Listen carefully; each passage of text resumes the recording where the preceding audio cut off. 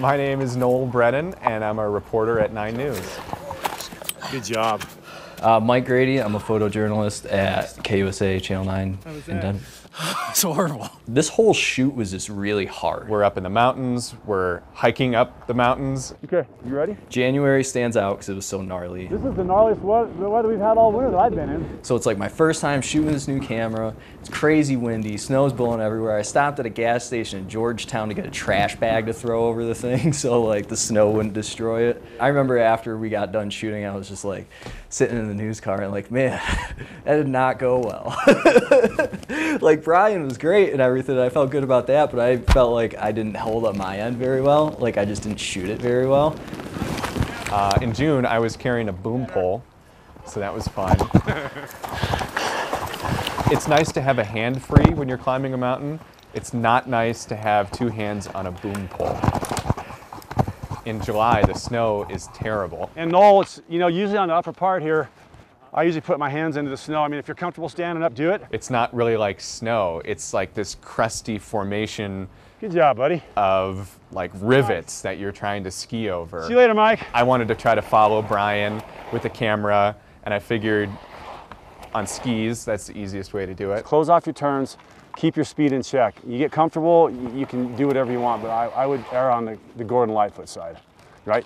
Go easy. I don't know, he had to explain the go easy part. He was super helpful. He was super patient. He had great advice. He had those little pointers that he would tell me right before I started to go down and send it. I wiped out pretty good in November and I wasn't paying attention enough to where I was going. I see Brian kind of dip out of frame and real quick like look, realize where I was, slid out, caught the monopod on the ground. I hit my head on the camera and blood just came out of my face like a waterfall.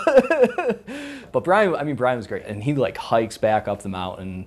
I give him my camera, he starts taking photos. I was like, get some photos of me real quick, Brian. We shot in August and September in the same spot-ish, and we were shooting at about 13K. That, coupled with the weather in some of the months and some of the closures we dealt with in October, like there was just a lot of obstacles. So when December came, I was ready for there to be something that was gonna happen. And we had Tom out there with the drone, and Tom was getting this really sweet pullback shot of Brian as he came down, and then the drone just kept going and going and going and going. And then Tom was like, I lost it. But we hiked back and followed this little GPS signal. Woo! Yeah, perfect landing. To find the drone on the middle of a lake. And it was intact, and it was fine.